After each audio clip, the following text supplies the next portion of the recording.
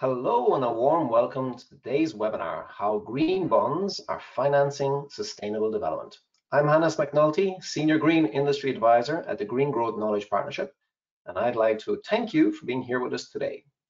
The question of how we can facilitate funding for a sustainable transformation is one of the key challenges we face in this decade of action.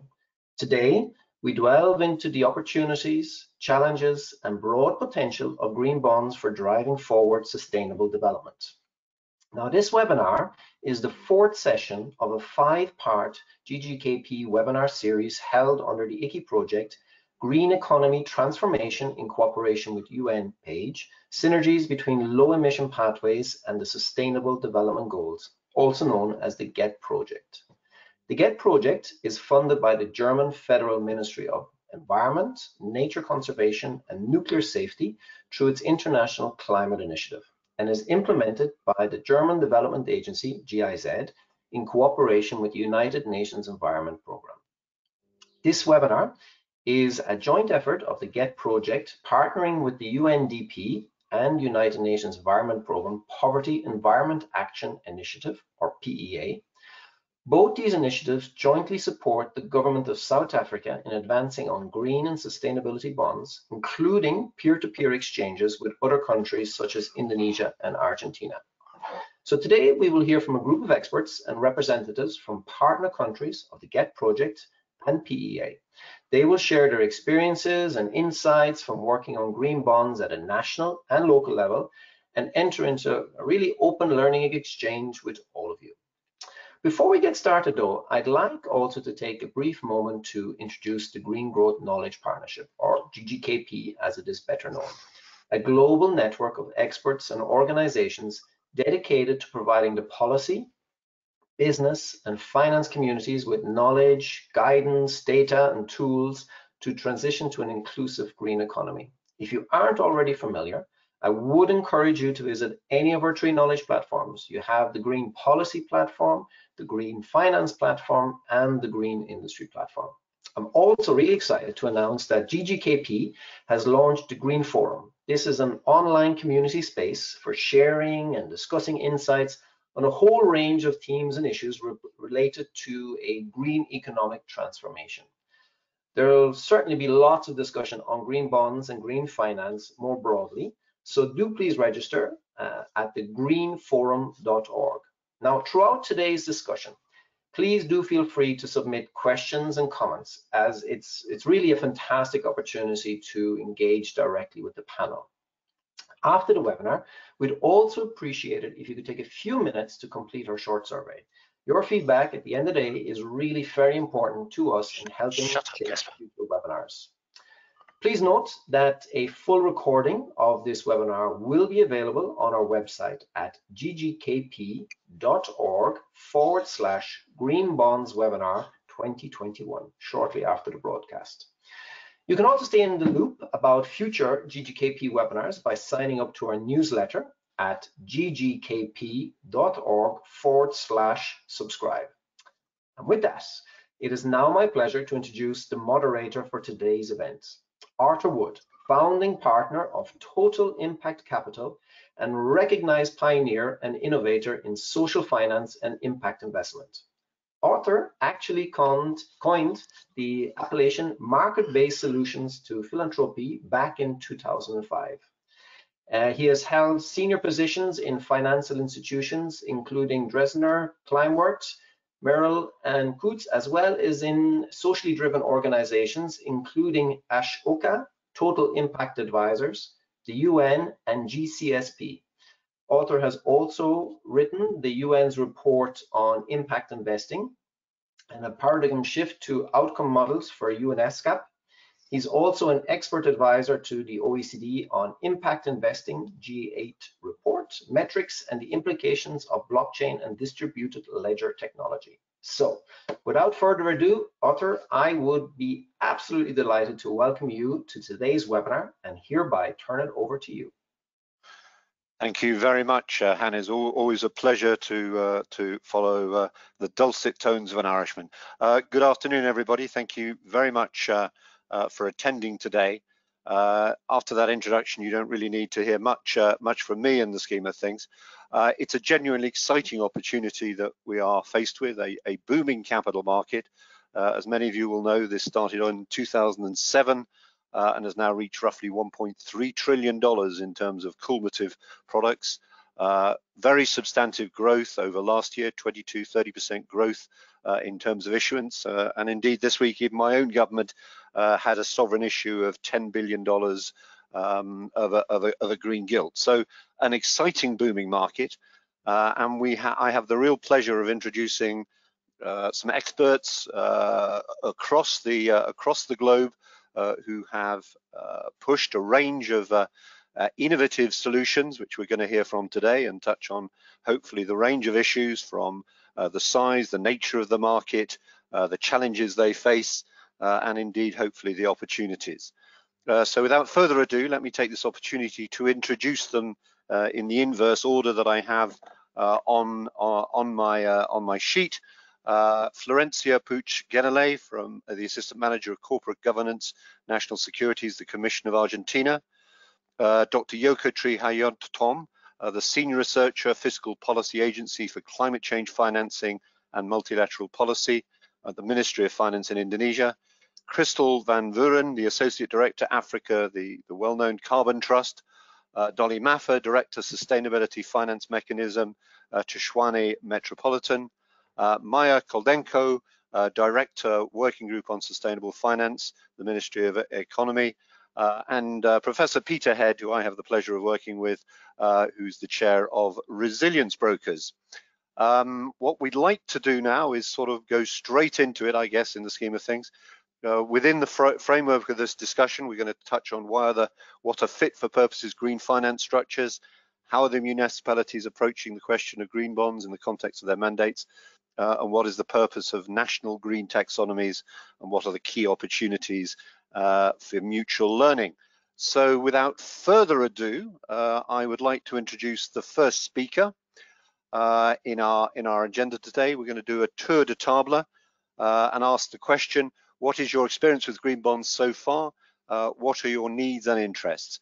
So first off, South Africa. Christelle, if I can call on you. Great, thanks very much, Arthur, indeed. And I think actually, if you'll forgive me, Monene, you're online with us from the city of Tshwane, which is a decentralized government in South Africa. And Monene is going to share their perspectives and I'll follow on. Excellent, thank you very much. Monene, over to you. Good afternoon and good morning, colleagues. It's a pleasure for me to be here to represent the city of Tshwane, as well as to represent the country of South Africa. In our city of Tshwane, in terms of our experience with the green bonds, we are still in the sort of the planning phase of the green bond. So we're in the process of understanding our institutional arrangements, understanding our processes, and trying to gain insight and knowledge into how the green bond facility can then be used within our city. So far, we have embarked on a journey of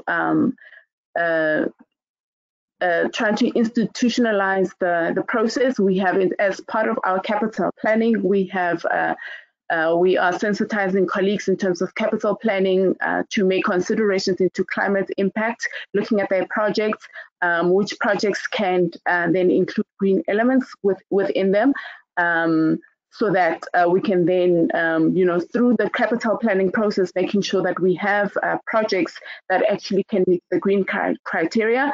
That would then enable us to then diversify our funding base. So currently we have only our normal bonds. We don't have green bonds within the city of Tshwane. So the aim is in future to be able to qualify to then to issue green bonds. And as part of that, we need to make sure that the projects that we have within our portfolio have those elements that are looking at impact of climate change, looking at the mitigation and adaptation aspects, and then also in terms of the financing side, financial management side of our processes to make sure that then our processes can then be able to account for those funds and the utilization of those funds, making sure that we are able to then record them in a way that will then enable us to then tag the expenditure that is related to, so that at any point in time we are able to then extract information, financial information that will be able to then show what those proceeds from the green bonds were used against. So currently we are basically I can say we are in the process of developing a framework which will then inform the city in terms of the arrangements that need to be in place and the approval processes that would need to be in place, and then obviously all the steps that would need to be followed as part of the issuing of a green bond. Thank you. Thank you so much indeed. So you're very much in listening mode and wanting to learn from the other participants, and I think you've touched on some issues in terms of issuance and certainly in terms of how we monitor the actual impact and the taxonomies around this issue, which is a critical one. Joko, if I can hand over to you, I believe you've launched one of the first sukuk bonds of a substantive size. So I think you probably need to explain to people what a sukuk bond is. It's clearly a slightly different derivation from the mainstream, but over to you. Thank you very much indeed. Yeah, thank you, Arthur. Thank you, everybody. The government of Indonesia actually is not yet issued the green bond, yeah, like Arthur mentioned before, but we already issued the first green sukuk in the world. Yeah, green sukuk means we issued green together with the Islamic system in 2018 and follow annually, yeah, 2019, 2020, and also the last time we issued last June, yeah. And this is quite surprising because we can show our last green sukuk, sovereign green sukuk, we can show almost 30 years old, 30 years period with this is the first longest ever sovereign green sukuk issuance in the world. So this is our pride, and also very proud with this mechanism. And then since 2019, actually, besides we go to the international market with the international currency, actually we also go to the domestic market with individual customer. And then from the green sovereign green sukuk, from the global green sukuk, we diversify our type, our market mechanism. In 2019, we issued the first domestic market. We call it so-called is green sukuk retail in 2019 and also in 2020. Perhaps next month we will issue the newest green sukuk retail in 2021. And last month also, we issued the first SDG bond in Indonesia with 12 years tenor in a euro currency with a yield almost 1.35%. So this is reinforced and also complete with our commitment, and refers our experience when we process and also issued all type of the very innovative financial scheme. I mean, we deal with the market, green sukuk retail, SDG bond. We think that we need some extra and also bonus treatment for us, because when we issued the green one and compare with conventional one, we think that we have no differentiation. Refers from the administration fee, refers from the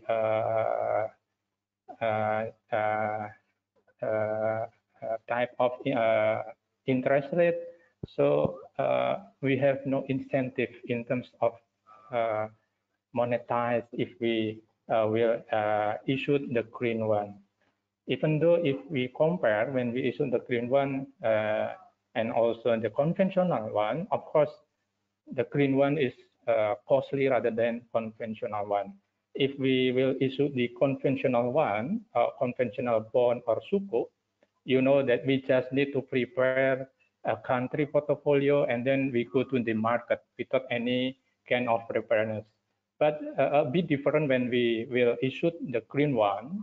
First, we have construct our green framework, and then our framework discussed and also reviewed by the international based reviewer. From the Indonesian experience, we reviewed by Cicero, the best one reviewer in the world on the green suku and also green bond global. And then after they agree, they gave us setting, and of course we must pay them. Yeah, we must pay them with our own money. Yeah, so if we compare the conventional one with the green one, we think we have no incentive. Yeah, because in terms of administration fee, in terms of interest payment, we have no differentiation from the green one and also the conventional one. And don't forget, after we sold our green suku, SDG bond, and also green suku retail, we have mandatory to develop our green impact report annually. Because this is like the mandatory, investor must be willing to read and also to know where his or her money will go to the appropriate purposes. So this is a very cost. Yeah. So if the international can support us, I mean, the international can prove their commitment, because issuing the green one is not cheaper. Thank you, Arthur. Thank you very much, Joko. That's an interesting observation for what is referred to as greenium, I believe, in the market, the premium that is actually normally associated with green bonds, meaning that corporate investors have a vested interest in issuing a green bond because there is it raises their money at a cheaper level. You're saying that's not the case, and I think it'd be an interesting question to delve further into that perhaps later in the questions as to whether that's a function of size or whether it's a function of the Cook structure that you're operating within. And clearly the issue of regulatory frameworks and the ability to cheaply and quickly and commoditize those judgments is obviously gets the cost argument as well, which I assume we'll touch later. Now, thank you very much. Now, I have in my notes that we have Argentina next, and we are very fortunate to have two people from Argentina, Florencia and Maia, and I must admit in confidence as to whether I know it's Maia or Florencia is due to speak next. I'm going to speak in the question. Excellent. Thank you very much, Florencia. My apologies. Thank you very much. Don't worry. Good afternoon, everybody. Thank you for the invitation. It's an honor for us to participate here and share what we have done in Argentina regarding a green bond. I'm the Assistant Manager of Corporate Governance at the National Security Commission, known as CNB.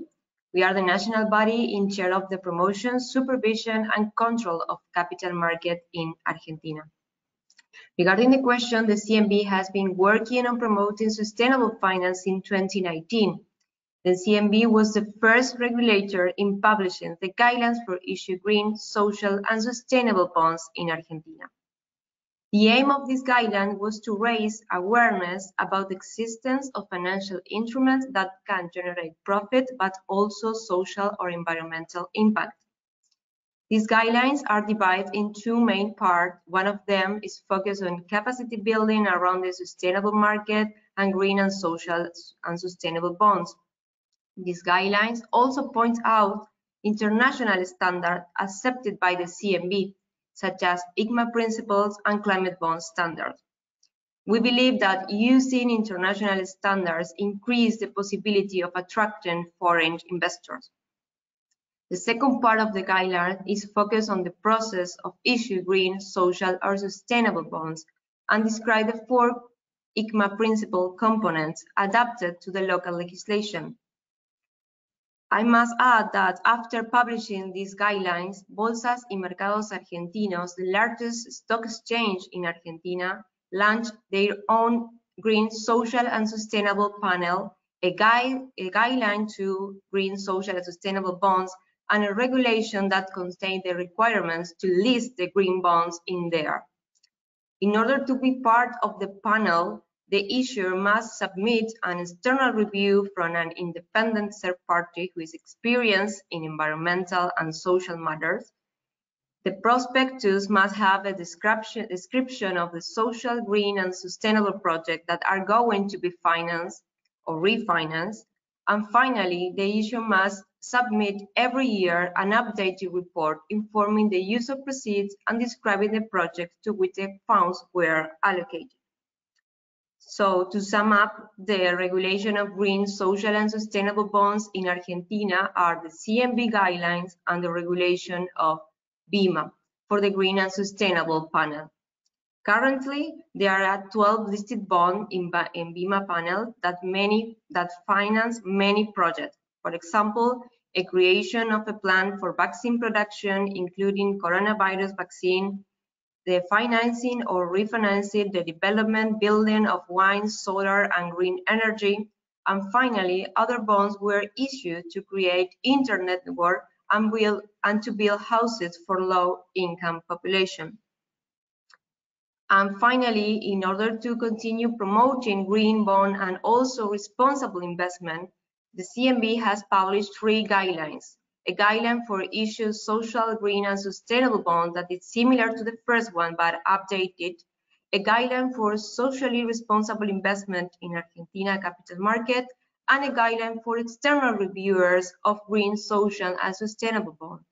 The aim of this guideline was to encourage capital market participants to get involved into the sustainable market and understand it as a way of financing projects with social or environmental impact. Regarding the needs or interests, currently the CMB is focused all its resources on the development of the sustainable market, and that's why we are still at the stage of capacity building for the market participant and also for the CMB's employees. In the near future, the CMB will strengthen the supervision of the green and social and sustainable bonds according to the best policies and regulatory practice. Thank you. Thank you very much, Florencia. I think you've touched on one issue. Perhaps I can ask a question to you and also to Joko.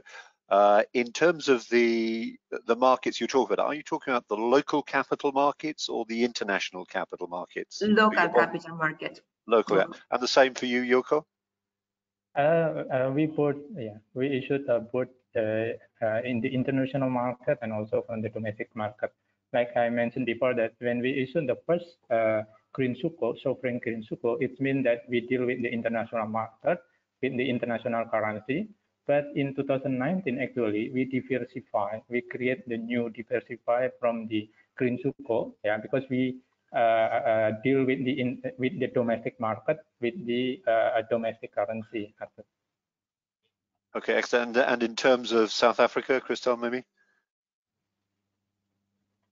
In terms of the local market here, the Johannesburg Stock Exchange has quite a, I think, a strong presence in terms of its being a member of the Sustainable Stock Exchange Initiative and has a sustainability segment.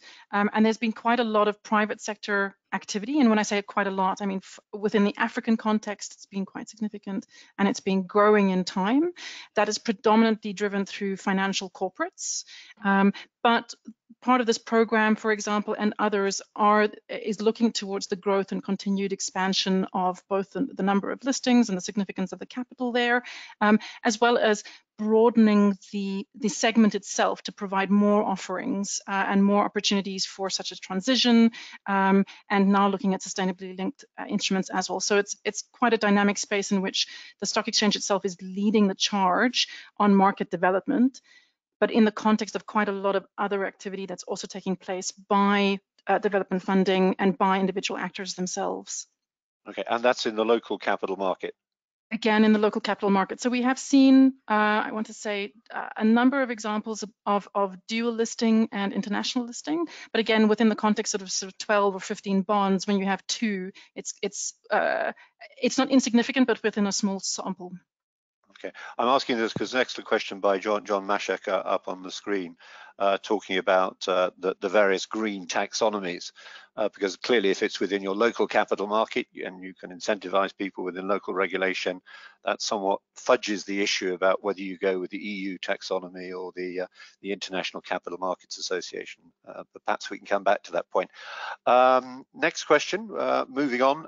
Maia, I believe it's you also from Argentina are next up with the question, why are fit-for-purpose green finance frameworks necessary? Florencia, thank you very much indeed. Maia, I shall hand over to you. Well, can you hear me well? Yes, Great. Crystal clear and clear. Thank you very much. Thanks for the opportunity. Thanks Arthur for the presentation and for the invitation. To all the organizers, I'm so glad to share with you all our experiences and lessons learned as part of the Ministry of Economy of Argentina, where I'm heading the International Affairs Unit, and also we have the opportunity as, well, I'm the Deputy of the G20 and also on other fora that we participate, the Coalition of Finance Ministers for Climate Action, the International Sustainable Finance Platform, to promote our experience and share experience and interchange, right? That's very important. And also I like to touch upon it, and specifically what are we leading from Argentina, from the Ministry of Economy. This is the technical roundtable on sustainable finance that gets together all the public stakeholders of the country and the capital market participants from the public sector together to develop a national strategy of sustainable finance. And it's important to take into consideration that's important to have this roundtable and that we can sit together to develop a national strategy for sustainable finance. It's very important because it will avoid this one-size-fits-all approach, like just to consider the development stage, consider the development of our capital market that clearly needs to be more developed. So all together we can build and try to foster and develop this market and foster sustainable finance in the country according to our country circumstances, and learn from others and how to catalyze these investments and the impact investment in the country. So I can tell you a little bit about our achievements as part of the work to advance this long-term strategy. We are developing in a collaborative way with the main public stakeholders of the, as I said, of the Argentine financial system. We already agreed among ourselves a roadmap to foster sustainable finance in the country for the short and the middle term. We just recently signed a joint declaration by the regulators of the Argentine banking and insurance capital market sectors to promote sustainable finance in the country and to advance in the analysis of climate-related financial risks. In line with this, as part of the implementation process of the roadmap, I will highlight that this roundtable is working with different partners such as the IDB, the UNDP, the UK Pact, and others, and a sustainable. We also developing a bond framework, a sustainable bond framework to establish standards to promote the financing of projects to achieve development while allowing diversification of Argentina investor base, reducing financing costs, and continuing with sustainable debt management. And continue, to develop a sustainable debt management. And also with the aim of supporting the most vulnerable population while protecting the environment. This will be a key milestone if we can agree and develop sooner this sustainable bond framework, because it will also allow for sovereign debt issuance in the country. So this is basically my main points that I wanted to discuss.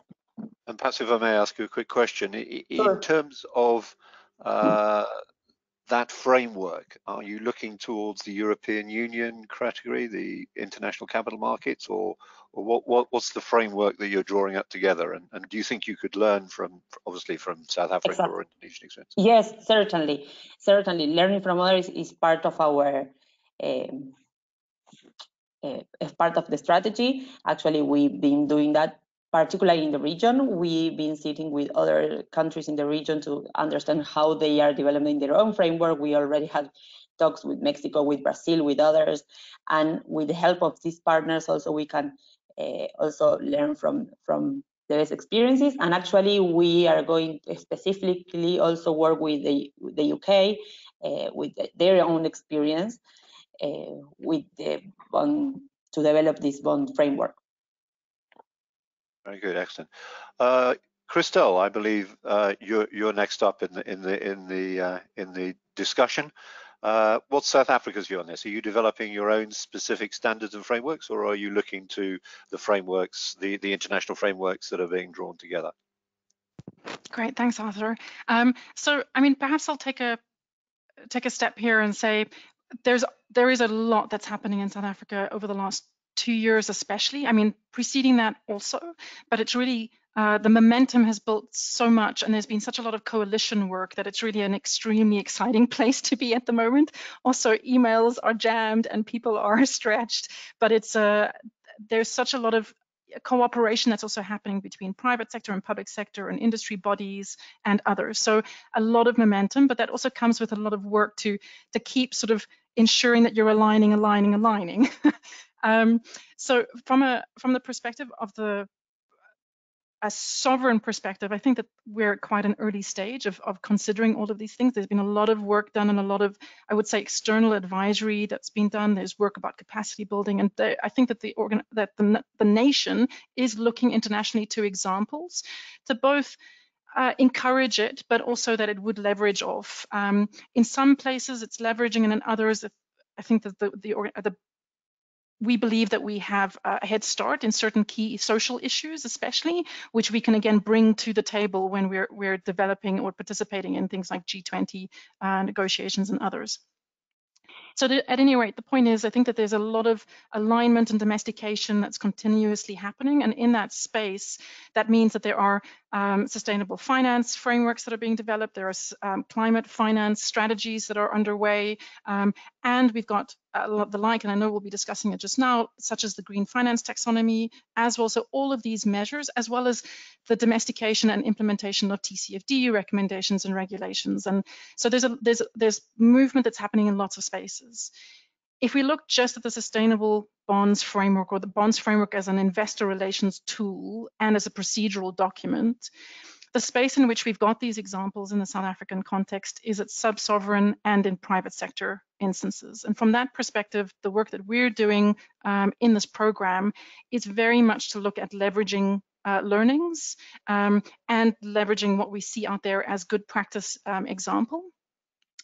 But, and I think this comes to part of what the question is asking around fit for purpose, just in that particular tool, is that irrespective of what kind of actor you are in undertaking an issuance, it reflects your vision and your context. And I think that this also comes from what I hear that the Argentinian colleagues are also saying, is that it's founded in the national objective, for example. So there is a context that has to be borne in mind that then ultimately through this bond framework, in our view, in any case, there's almost a golden thread that should be thread through from that contextual and vision base through all the way to what are the kinds of projects, if you think about use of proceeds models, that you want to have see take shape and therefore be encompassed by the framework itself. The other reason that I think that it's vital that it is a reflection of the issuing organization is that there are, as much as there are standards and you seek to align to them, of course, because there are regulatory and harmonization reasons to do so. If we think about the sub-sovereign example, such as a city or a municipality in South Africa, it needs to be closely linked to the debt and the regulatory frameworks that are in place. It needs to be linked to their own personal social license to operate. And as well as their own particular capital planning and the multifaceted approaches to their programming, which is again very jurisdictionally specific, as well as the individual needs that they have to cooperate with other spheres of government. And then just as a last point, I think that having a sustainable bonds framework or a green finance framework in the bond issuance realm that is a reflection of the issuing organization is that it leverages internal procedures which are simply unique and because of the fact that all of that exists already and you can align and leverage and integrate, sustainable issuances or sustainable finance by and large becomes a mainstreamed issue rather than a parallel issue. So it doesn't sort of isolate sustainable finance from the practice of core functions for those particular organizations. And that's, in my view, in any case, an absolutely vital part of what any of these kinds of capacity building programs can achieve, is that mainstreaming of sustainable finance conceptually and procedurally within institutions. Maybe I'll stop there. I hope that's a useful contribution. That's extremely useful. I mean, I think what you've all touched on is the exciting opportunity of mobilizing local capital markets to get to the SDGs, something that's often ignored in the developed world. The fact that there is 2 trillion that sits in local pension funds in local currencies and up to 5 million in various other local currencies. And what you've all touched upon is that exciting opportunity. Joko, clearly the Islamic market, the last thing I saw from Goldman Sachs saying it was roughly $3 to $4 trillion. And it never ceases to amaze me, some of the great innovation that you see out of Malaysia and Indonesia. Perhaps you can answer the same question from the perspective of Islamic financing.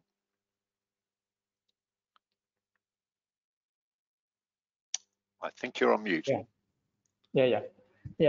Thank you, Arthur. If we see, if we compare with the Malaysia, I think Malaysia is the first issuer, but the issuer mostly come from the private company, a bit different than the government of Indonesia, because the government initiate to issue our sovereign green sukuk. But currently, actually, we are still have a big problem. Why the government doing the first issuer, and then hopefully the private company and also the corporation will follow what the government already done. But this is still our problem currently, because even the government, particularly from the fiscal aspect, from the financing fiscal policy, we already give so many incentives. But the big problem currently in Indonesia is the private company is not follow what the government already done. If we compare the number of issuing green bond, green sukuk or SDG bond from the private company, still low. So this is what we try to overcome through the creating the first Indonesian green taxonomy, because we think that perhaps through the issuing green taxonomy, perhaps we can eager and also encouraging from the banking system, from the private company to follow and also run as fast as what we already done. Thank you, Arthur.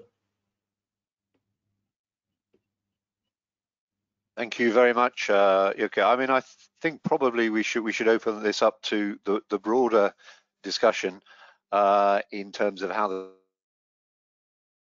this frames in terms of mobilizing local capital markets. But before we go there, the next question is how are the municipalities approaching the question of green bonds in the context of their mandates? Dolly, over to you.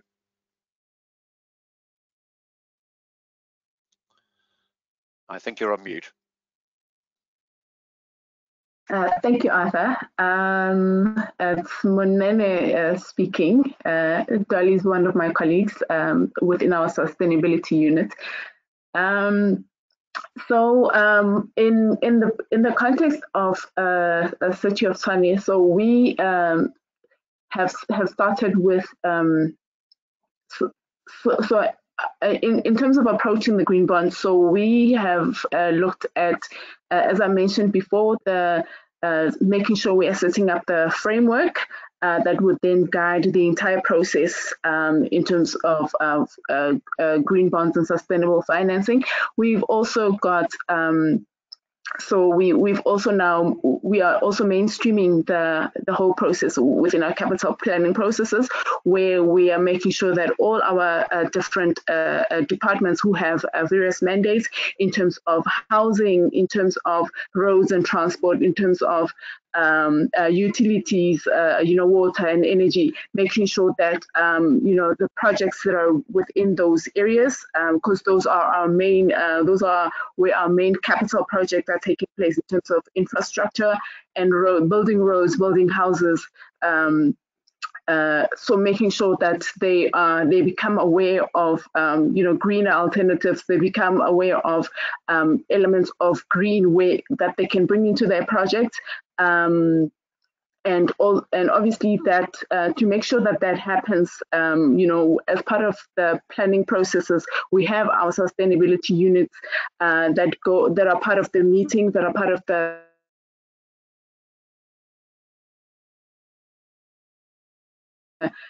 expenditure, the planning, the capital planning and the capital budgeting, and they ask the questions about how they are incorporating the green elements. Where have they incorporated elements of sustainable financing or sustainable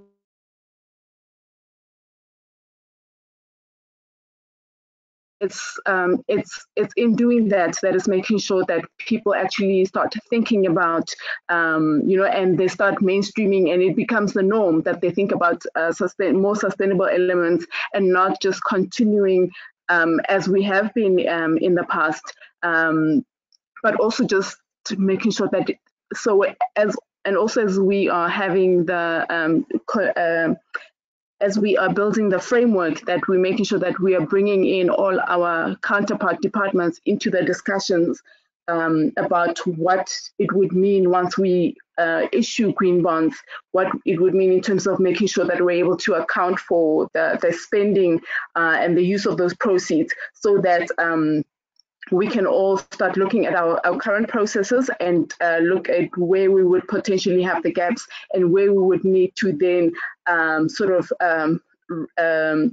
build onto our current processes to make sure that then in delivering of our services as part of our mandate, that we are definitely moving towards more greener, having a more greener impact on the environment.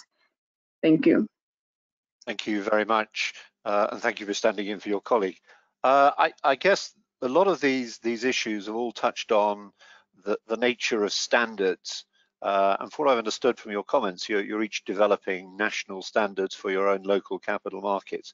So I guess a question is, bankers like simplicity of terms and commoditization of terms, and that's what takes costs out.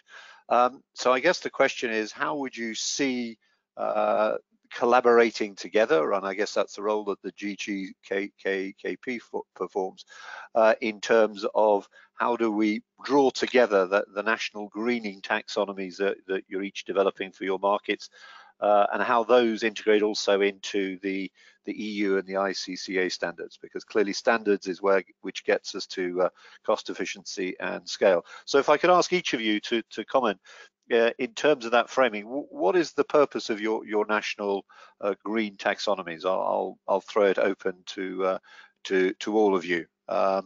Perhaps Joko, if you want to go first.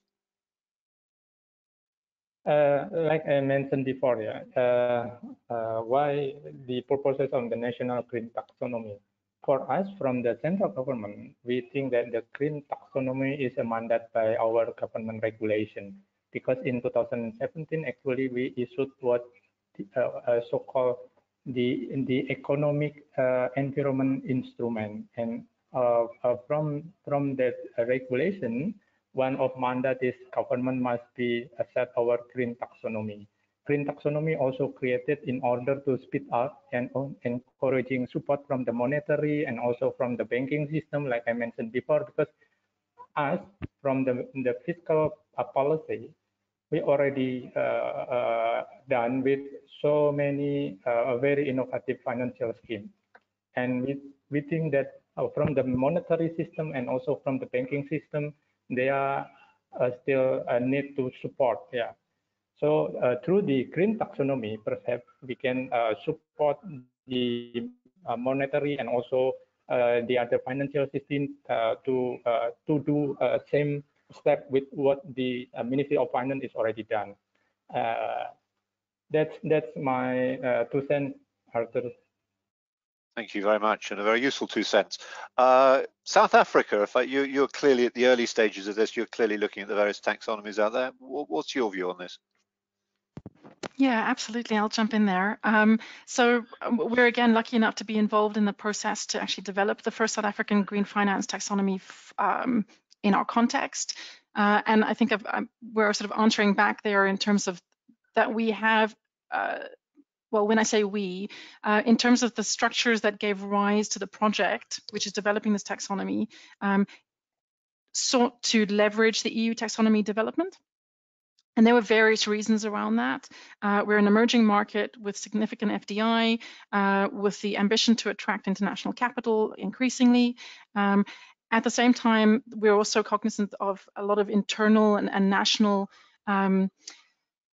again, studies and necessity for coalescing views and policy perspectives on what constitutes green and all of the conflicting, well, in the past conflicting, but now increasingly cooperative issues around social and environmental and trade-offs that used to be, but we're seeking to no longer have that kind of narrative in the long term. So at any rate, to point out a few things, the one is the taxonomy is under development, and I can run into a little bit of detail around its progress and processes.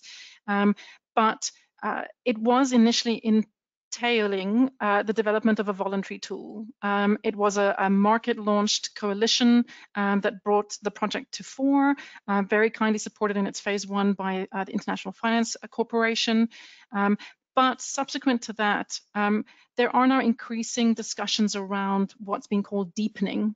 So in other words, that what was a voluntary tool, even if it were modeled on international example and domesticated from that international example, actually starts to have either formally or informally a role in markets, that actors, especially leading actors, are starting to point to it, and that the likes of listings might well start to take it into account.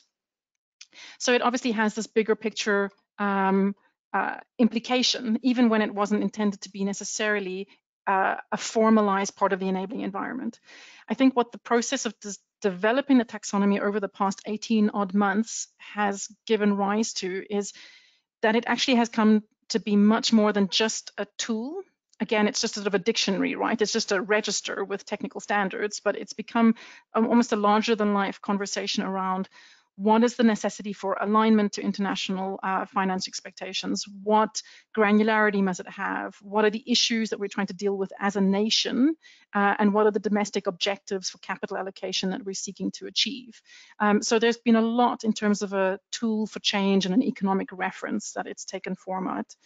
And then, so the point is, at the moment, the Johannesburg Stock Exchange, again, just as our local debt listing market, in reference to what we're talking about here, is referencing ICMA. So it's taken that perspective, but even there we see national jurisdictional taxonomies having interstitial tissue because of the way that the ICMA standard itself seems to be evolving to make reference to these jurisdictional instruments. So even if we're, again, it's that kind of cooperation, shift along kind of move in tandem process that's happening all the time in all of these standards developments. I think at the end of the day, we're likely to quite strongly stick with what we see happening in the developed markets, even as we contextualize it for our own needs. So you're touching, correct me if I'm wrong, on the whole relationship of is the investment actually creating a green impact? Is it actually impacting climate, or is it greenwashing and giving fees to bankers, to be blunt in the scheme of things? Yes, Maia, what's your experience in Latin America? Because again, you've noted this same trend to local standards, but a reference to international standards. Great. Yes, thank you. Yes, we also believe that, well, for developing the market, we really need to develop and construct this taxonomy. We are following all the regional experiences and also the international developments. Of course, the EU, also recently, well, Colombia, Mexico. Now we also will start looking at other regions of the world. I'm impressed by what just learned from South Africa and also, well, from Indonesia. we, as part of the implementation process of the roadmap on sustainable finance, we will start to analyze the viability of developing this national green or sustainable taxonomy. We don't have yet a comprehensive taxonomy. We feel that it's needed, and it's needed to improve the market, but it's part of what are we starting to work on now, because yes, with different parts of the country, stakeholders, this is important. We work collaboratively with other, as with other parts of our roadmap with other partners to develop this taxonomy. In particular, with the UNDP, we will work on this particular aspect of our roundtable and national strategy for sustainable finance. We know that several frameworks are already being developed around the world, but we still feel also, and it has been said, that we need to have more collaboration across the board. The proliferation of different approaches could also generate, we feel, market fragmentation, increased transactions costs, and lead to greenwashing, as you recently said. So we are working on the G20 on this, and to try to improve this comparability, interoperability, and transparency of definition, labeling, verification, and other tools to have and to identify these sustainable finance opportunities. So this is very important. We still need to improve this in the country. We are very much involved in this topic, and as was recently said also, the perspective of an emerging economy is critical, and the particularities of our market, that it's still also, our local market needs to be more developed, and we are also working on this, as my colleague from the CMB just said, and also the private sector of Argentina is very much involved, and we are trying and starting to work together to find ways, to collaborate and to improve this work together as well. Excellent, thank you very much indeed. I guess this also touches upon, I'm assuming the vast majority of these issuances are investment grade in your own local economies. I guess it also raises a very interesting issue about the potential creation of a Western guarantee structure that would guarantee local bonds in their own country for their own essential sustainable development.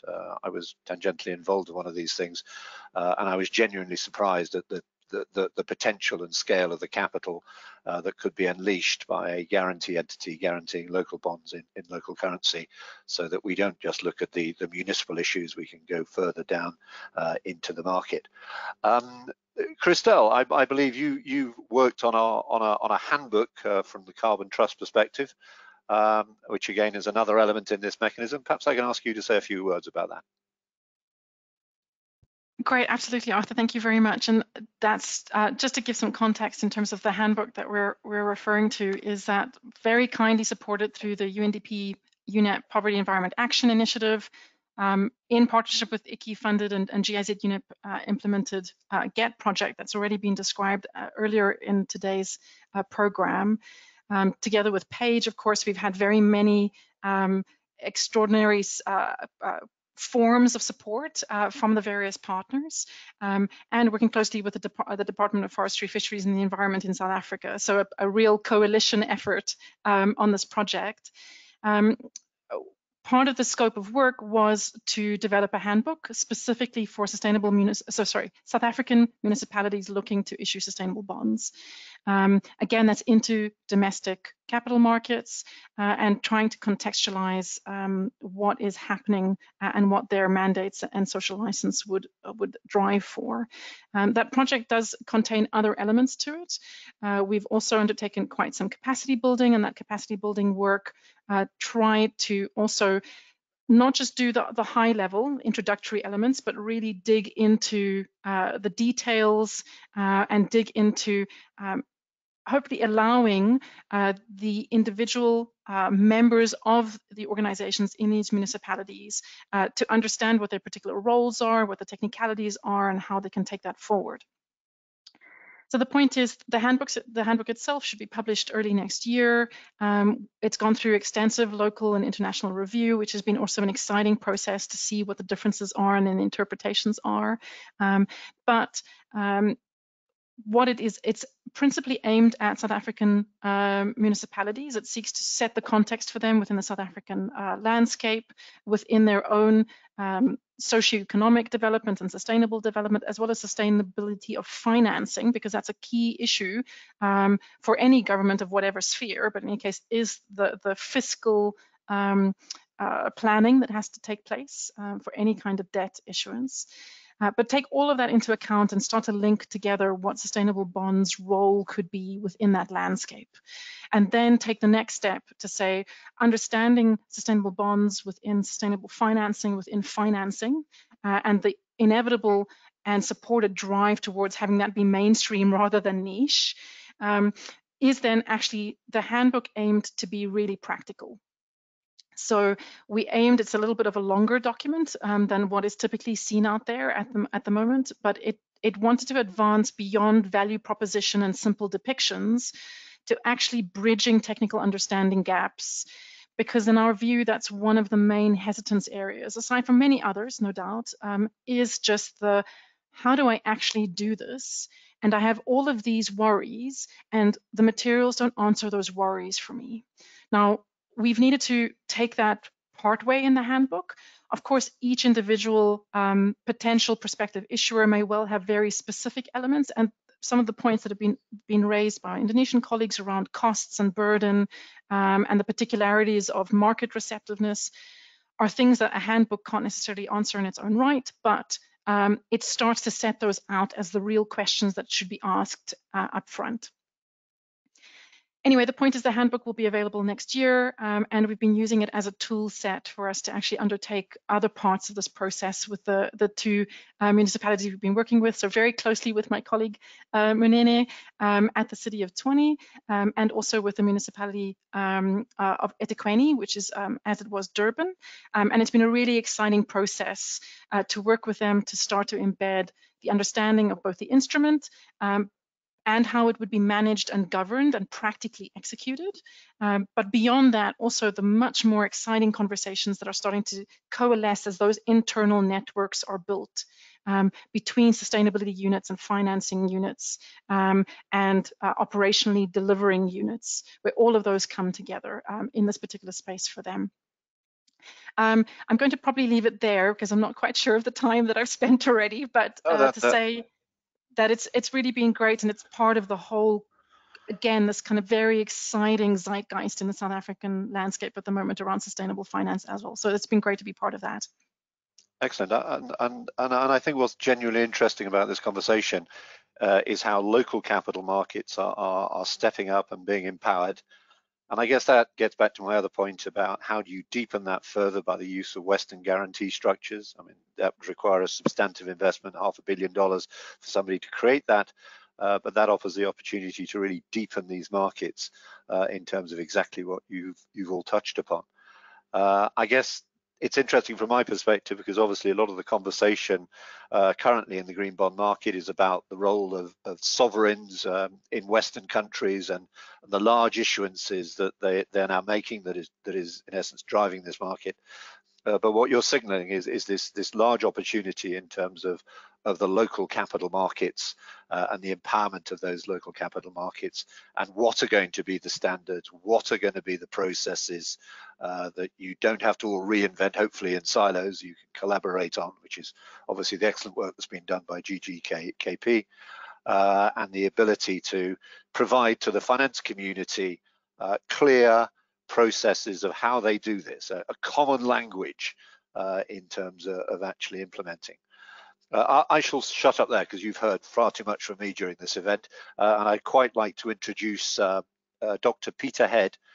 Peter has been described by The Guardian, CNN, and Time as one of the 50 people most likely to create global systems change. And he's been heavily involved in China and in the developing world, and indeed the UK as well, in not only in his professional career building bridges, but also building system solutions to development. So, Peter, if I hand over to you, what are your observations in terms of how this conversation fits in terms of the mobilization of capital markets for social good and the systems planning framework that you have in mind, which I think, correct me if I'm wrong, a World Bank report has indicated that you could potentially shave 45% of the costs out of the SDGs. Peter, over to you. Yeah, thanks, Arthur. I've been listening intently and with great interest, and I think Monene particularly put a finger on the great challenge, which is you've got lots of different departments in your city regional government who are all trying to do different things, and how do you get them all to start thinking green, and how do you get them to come together to deliver transformational change using these instruments? And I think we would all agree that what we don't want is to carry on with the projects that we were going to do before, but just pretend that they're green by providing some justification for them. What we're really looking for, I think, a transformational change, which means doing different things. So I was one of the authors of the Sustainable Development Goal 11 for cities. And in 2015, after we had got that, the gavel came down in New York, a group of us came together and said, wouldn't it be really useful to create a roadmap for financing the Sustainable Development Goal delivery or the global goal delivery in city regions? And so I'm going to drop into the chat a couple links to a couple of pieces of work which I want to briefly mention. The first one is called Roadmap 2030, a route to financing sustainable development goals in human settlements and city regions. And we analysed the background situation and particularly looked at the role of green bonds. And all the evidence at that stage was that we need about 6% GDP a year invested in delivering the sustainable development goals if we take an approach which is similar to the ones we've done before. And most governments, particularly post-COVID, would argue that we just cannot, the public sector cannot invest 6% GDP a year to deliver the sustainable development goals. It doesn't have that level of funding. And at the moment, the private sector is investing 1 to 1.5 trillion out of a total of 5 trillion that's needed, which is only 20–30%, which clearly leaves a massive funding gap. And so what we did was we looked at how that might be closed. Well, one solution is, of course, bringing forward green bonds and increasing the private sector investment. But the second one, which is actually much more powerful, as Arthur mentioned, is the looking at delivery of infrastructure as a system solution, which actually brings in nature-based solutions as well as hard infrastructure, with those working together. And the World Bank and others have done lots of work on this and have found that actually you can reduce the total cost of delivering the SDGs by as much as 40%. So instead of investing 6% GDP a year, you can come down to about 3.5 to 3.8% GDP a year. And then if you've got private sector investment plus climate and green bonds, then it's possible for them to bring in maybe up to 1% GDP a year out of the 3.8 or maybe even 2% together, which means that then the public sector investment requirement comes down to something which is a bit more manageable. So when you said earlier on that the return on investment, I think it was Joko who said that return on investment from green stuff maybe isn't as good as the business as usual. The point about investing in the green stuff is to reduce the total cost by as much as 40% as far as the government are concerned. So if you do that, then you can find ways of getting a return on your investment through the broader benefits that the whole project's bringing. So one is looking more widely at the benefits rather than just the individual benefits of one project. So what I would suggest is that it's a really good idea to think about a portfolio of projects in an integrated system, which can actually deliver the benefits as a whole. And one of the advantages of that is that individual projects can be quite risky, but if you've got a portfolio of projects you're investing in, it can be much lower risk, because if one goes down, you've still got others that the money's supporting. So all in all, I would recommend taking an integrated systems approach. And in the second link I provided there was a paper that was produced, a policy brief for the G20 meeting in Saudi Arabia last year, which sets out how to take forward an integrated systems approach to deliver that saving, but also to provide a common data platform that can be used for design, for project delivery, and also for monitoring projects in their final performance. So everybody has a common, transparent understanding of both what projects will achieve when you approve them for financing, but also monitoring them in delivery. And it's possible to create a common data environment to support systems delivery, but also in terms of the outcomes.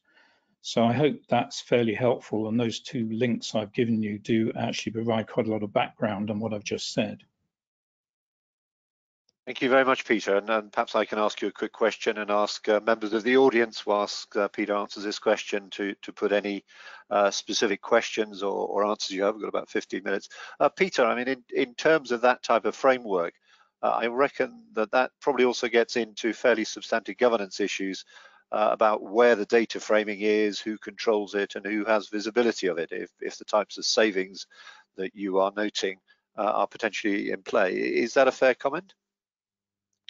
Yes, it is, and it's something that I think we have yet to work out.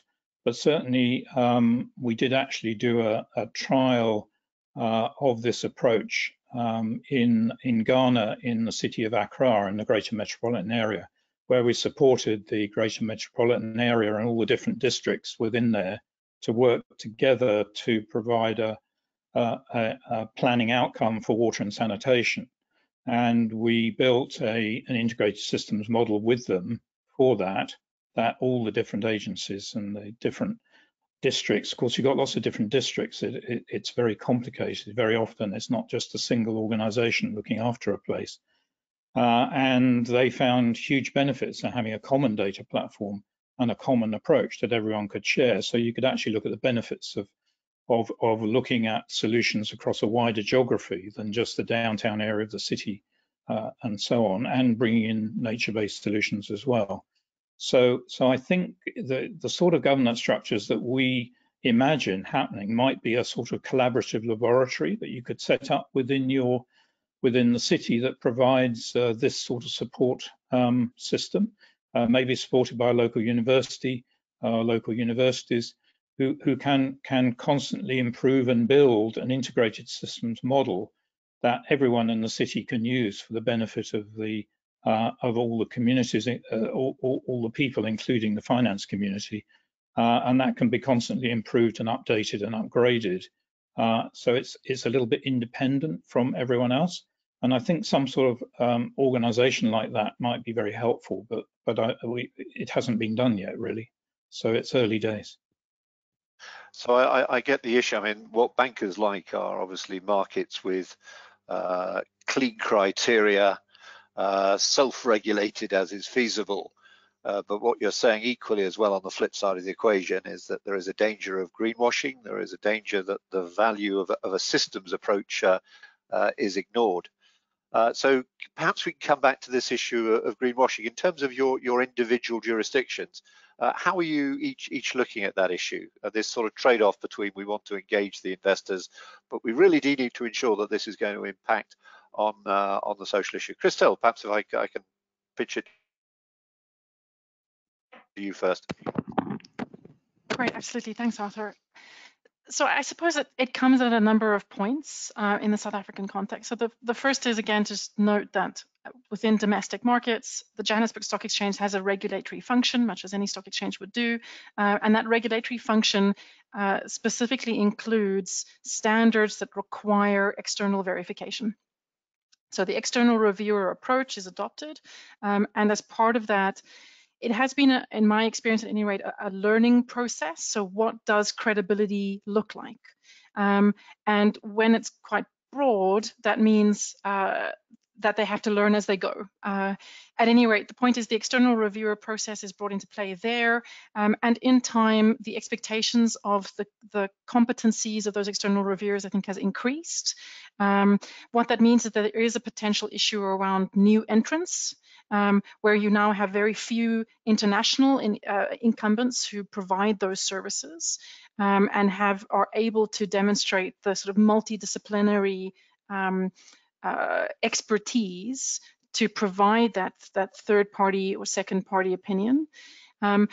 What the challenge there also brings into play is, again, the cost question and the dynamism by which those actors need to participate, which adds friction, but is so necessary in the context of protecting the market credibility. So I'm never quite sure where the answer lies, but it has, at least in South African context, been institutionalized. So the question isn't open any longer, really, if you want to list it domestically. Thank you very much. Maia, do you have a view on this? Yes, similar, very similar. Likewise, we also, this is also a challenge, and as the CNB colleague explained, we have these guidelines. We also are working with national universities in developing more affordable verification systems to allow small companies and small investors also to smaller issuances, and that's been providing very good results.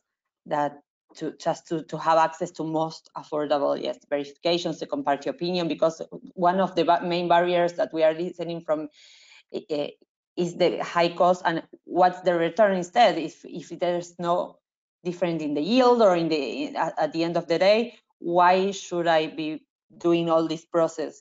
So trying to put and make available from also the public sector and from our side most affordable verification, second party opinion, connecting all the stakeholders and raise awareness, and also making sure that all the partners know why this is really important, and what's the importance of the impact investment overall. But yes, we are working on this as well, and I agree with what Crystal said, and we are facing similar challenges in Argentina. Very interesting. Joko, I know you've got very heavy rain that's precluding you from probably hearing this question clearly, but hopefully it's calmed down a bit. Do you have a view on this question? Yeah, that only a small view. Yeah, just Crystal and also Maia mentioned before, that we are always working under the guidelines, and don't forget, besides we put the use of proceeds, we also put terms, exclusion. Yeah, we can exclude several items. Yeah, this finance cannot finance all related material with fossil fuel, and then we can put all related with the greenwashing activity. And how to detect the greenwashing activity? From our experience, we also invite from the police administration and also all the technical related ministry to detect, okay, if we can find that the source of money we can detect as a greenwashing activity, so we can exclude sin from the beginning, and then we can avoid green Joko and also green bond, just a mechanism to do what we call greenwashing activity. And are there specific Sharia criteria that you also have to adhere to? And I'm aware that Sharia criteria change by country as well. Yeah. Are there specific ones that you have to apply, or you find in Sharia law that constrain what you can do in addition to the other arguments, or are they more or less the same? No. You mean related with the greenwashing activity? Exactly. I mean, in terms of constraints, in terms of what you can do. Yeah, we just put on the document, on the guideline, we put as a exclusion activity, and then we deal and also linkage invited a police administration and also interlink ministries with the authority to detect the greenwashing from the beginning. Yeah, and then we invite them to evaluate and also to monitor our guideline and also our green impact report. Okay, and is that voluntary or is that mandatory? Mandatory. Mandatory. Okay. And this is also very challenging. Yeah, I mean, it is not easy, particularly when we compare when we create framework from the beginning, and then when we set up what we call green impact report. Because when we set the green impact report, it consists all the line minister and also all the sectoral activities. So you can imagine how to inline all the different sectoral to do synchronous and harmonious. But this is what we already done, and also mandatory for all the line minister and also all the stakeholders. Excellent. And Peter, if I can come back to you, in terms of deepening the market and the opportunities, I mean, clearly we see this huge growth in the green bond market, and I'll ask you, all of you, this question. Where do you see the biggest opportunities in terms of deepening the capital markets and capital flows in this marketplace? Well, I think in terms of outcomes, it's definitely, in my view, is improving the resilience of the whole system. So a lot of it now is about improving risk management, dealing with climate risks, as well as delivering the transitions to renewable energy, electrification, and improving robustness of food and water systems, clearly managing waste too. And all of those are a sort of systems approach, really. If I can give you an example, things like anaerobic digestion, which produce gas, which can be used for cooking in cities, also produce compost for growing food. It's that sort of system solution, which is much more powerful than, you know, just taking bio waste and processing it and not getting the outcomes from it. And similarly, electrification involves batteries as well as generation, and the batteries mean that you can actually knock out a huge amount of investment in generation, because you can get the generation from batteries in the peak. Things like that, system solutions like that, mean a dramatic reduction in total cost to deliver the outcomes. And I think that's where the real innovation and the real sort of new areas of thinking will come, which will make this money go a lot further and have a lot more impact locally. Christelle, I see you nodding your head. You're in agreement with that? Yeah, in every way. I mean, I think in the South African context, again, it's, you know, pockets are not deep enough locally. We need to attract international finance in the first place. At the same time, we have this exceptional development and transition need. So it happens all at once. So we have infrastructure development requirements, we have new technologies and new industries developments, like bioenergy, like hydrogen, for example, is on in everyone's mind here. At the same time, we need to do energy transitions and we need to do transportation system transitions. So there's a lot of energy, water, and other nexus points in the country that are needing to move, and that funding and financing needs to come together. And at the same time, we need to be able to come about with ways of blending that attract private capital to these often public sector led challenges, as well as lining up institutional investors. So there's all of these ecosystem actors that we need to combine in a function, and bonds is one of the multitude of options in which that blending could happen, with this very exciting change in the economy that needs to play out in the following very soon, but out into 30 years. So yes. So it's bringing innovation from other sectors of the Western financial markets and injecting them also into your local capital markets as well. Maia, do you have a view on these questions?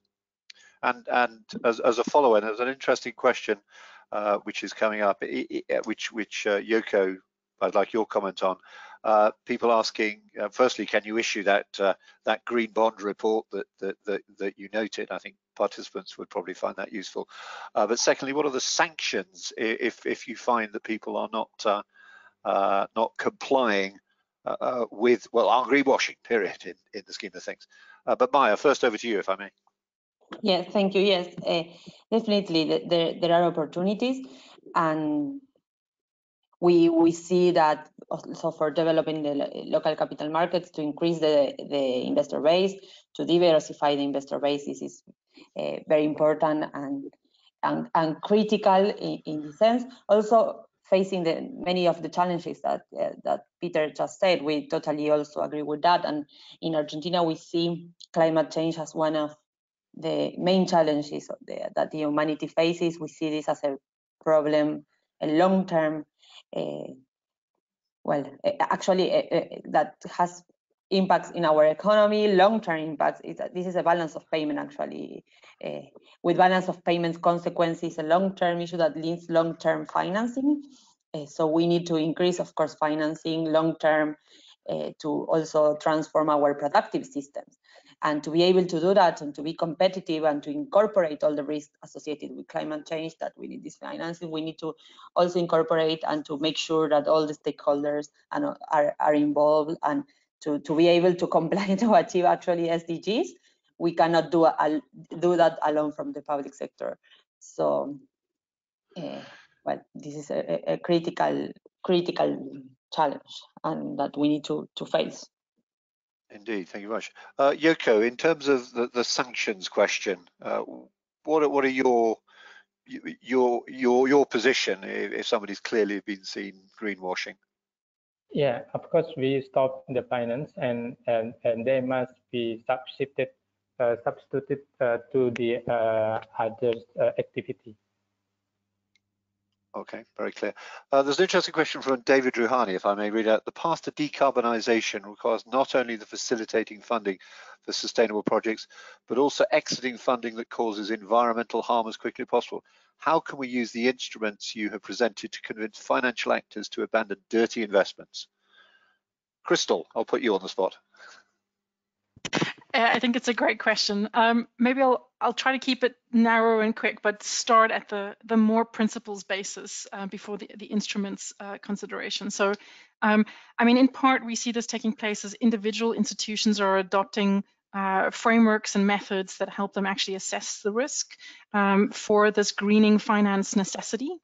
And again, in the South African context, there are programs to try and support that, again, as mainstreamed practices to actually adopt principles, adopt the right kind of methodologies, do that bottom-up analysis of risk and opportunity, and start to pivot capital allocation. So TCFD is, again, like a clear example, but there are so many others, of course, because it's not solely related to climate change.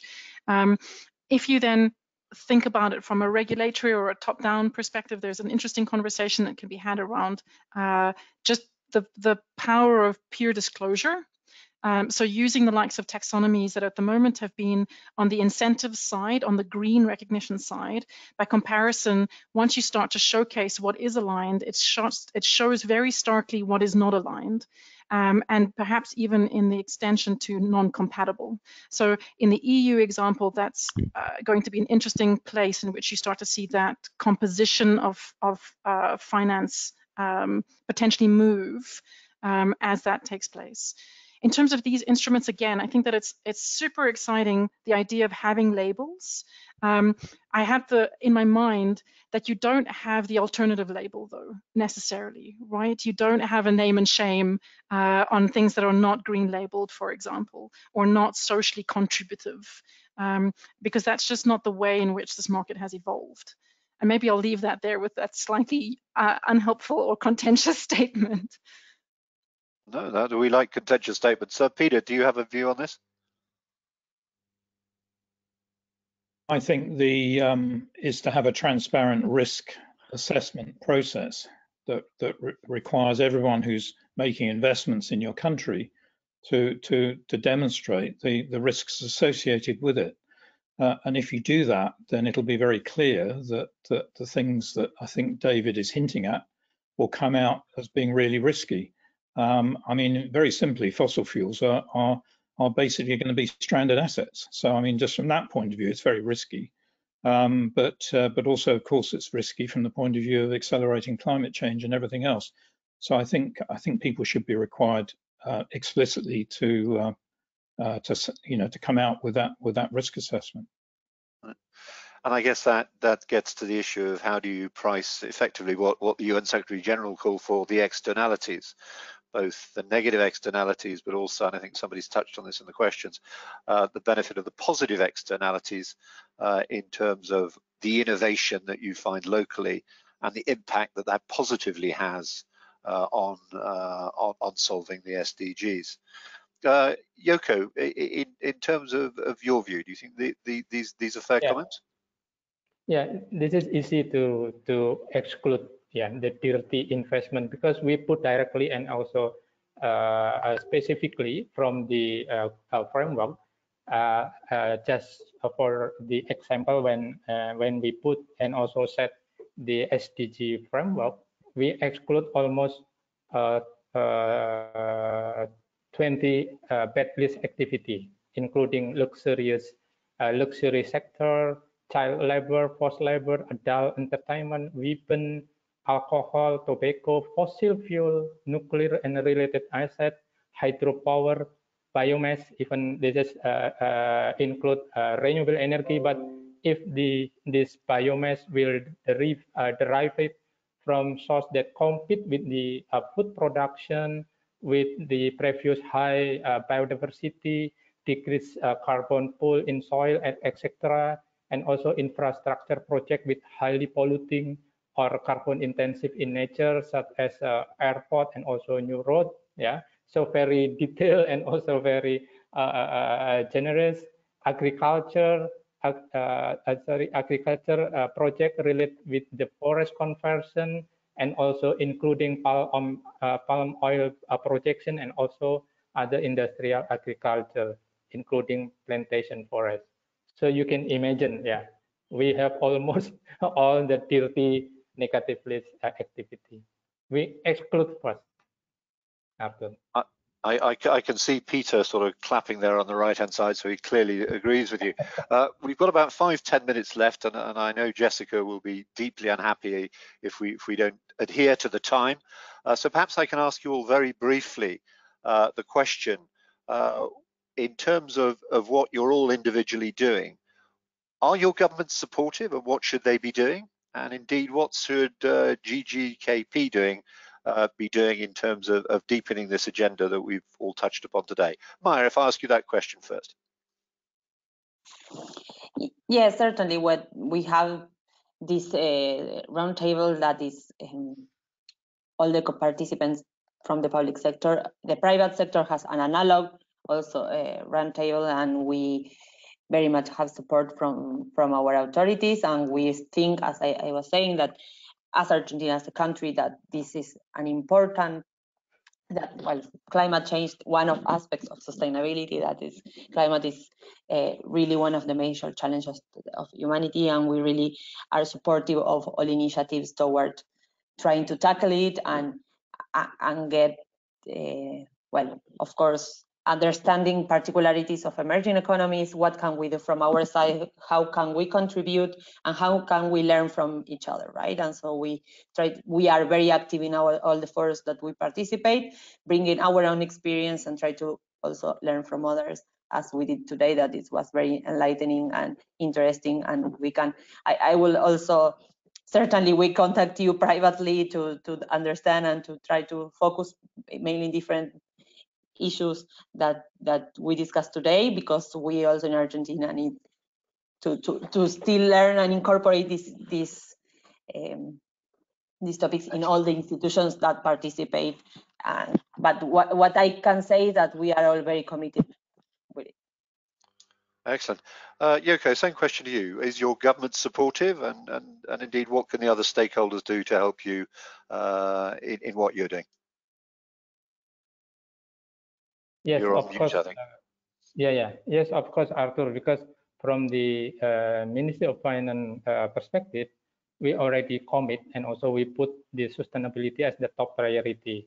Just your small information that currently we are lead from the Finance Minister Coalition for the Climate Action under the Helsinki Principle. Yeah, we selected replacing the Ministry of Finance of Chile. And then next year, we will have the G20 meeting. Yeah, so please come to our country, please come to Bali, yeah, a very beautiful island in the world.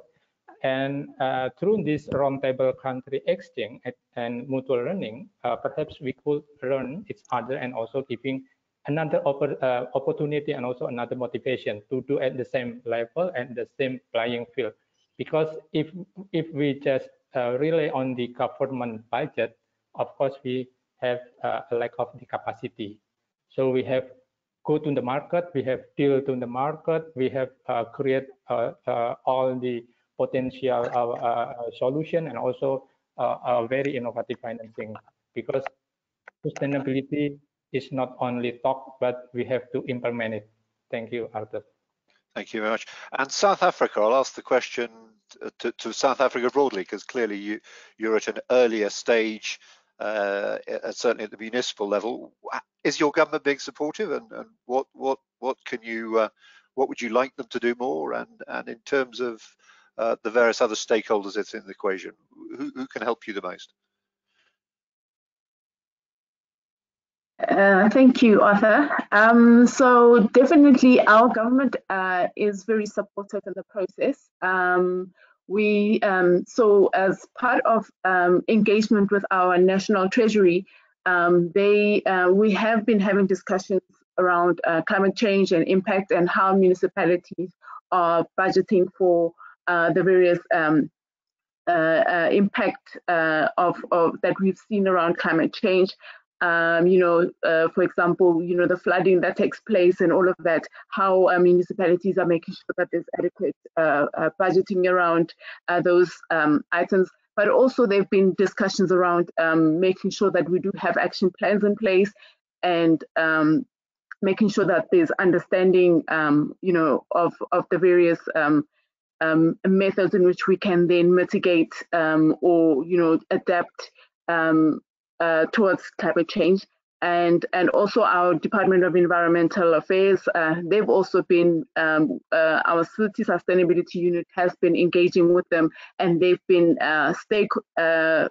we've been engaging with them as part of the stakeholders of developing our climate action plan. And certainly when we do, as we're developing our green bond framework, we will definitely then also engage with our National Treasury to make sure that, all the, in terms of from a legislative point of view, that we are aligned in terms of the issuing, or, whenever we get to that stage, that we are definitely aligned and we are compliant with all the regulations. Excellent. And Peter, same question to you.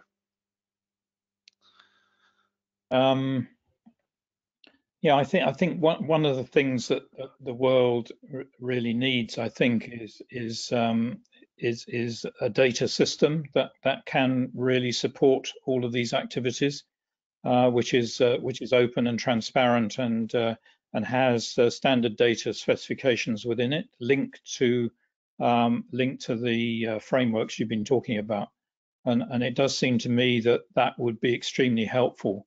It only needs to be created once, and then the whole world could use it, and it could save you a huge amount of time and effort in actually and accelerate the implementation. So one of the things that I think it would be useful for governments to come together, maybe at the G20 meeting, Joko, maybe that's one of the things you could look at, is the common data infrastructure that could be created once and the whole world can use. That might be a very helpful way of accelerating change. So a data commons that is controlled, open, multilateral, as opposed to privatized and national, which of course is clearly the threat with new economy models. It's now 3:34, so we're 4 very soon. So I think I want to thank all the panelists for their input. I am reminded of the words by Bill Clinton, that the problems of the 20th century have been solved by someone somewhere. The challenge of the 21st century is how we scale them. And I think today we've touched upon a lot of the salient issues in terms of the role of standards versus greenwashing, the opportunities of thinking about these things on a systems level. And I think what's been most interesting to me, the opportunity in the local capital markets and how we align local capital with local solutions? What are the other tools that can help deepen innovation beyond the municipalities into the rest of the economy? So aligning capital markets for their own local capital markets for their own essential development.